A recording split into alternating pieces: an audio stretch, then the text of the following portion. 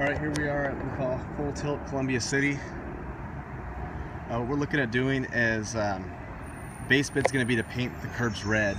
So all the stuff that's yellow, the 3 sections, third one's back there by the planters, and then across the front of the building as well, red and NPFL stencils. So that's 340 feet of red curb.